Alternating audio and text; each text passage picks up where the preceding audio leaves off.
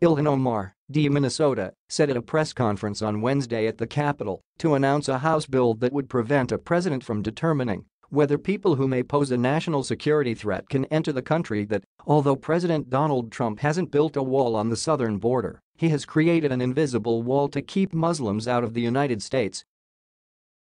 Trump may not have gotten his border wall, but he's created an invisible wall keeping out people around the world based solely on their religion, Omar said at an event to gain support for the National Origin-Based Anti-Discrimination for Non-Immigrants Act, or the No Ban Act.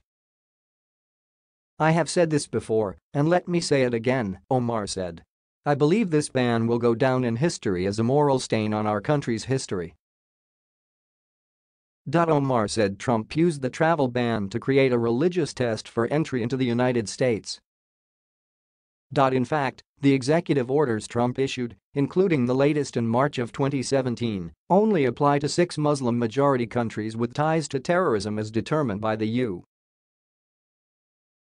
U.S. State Department: Iran, Yemen, Somalia, Sudan, Libya, and Syria. The order states.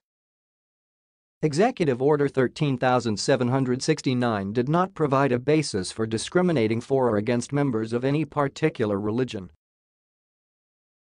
While that order allowed for prioritization of refugee claims from members of persecuted religious minority groups, that priority applied to refugees from every nation, including those in which Islam is a minority religion, and it applied to minority sects within a religion.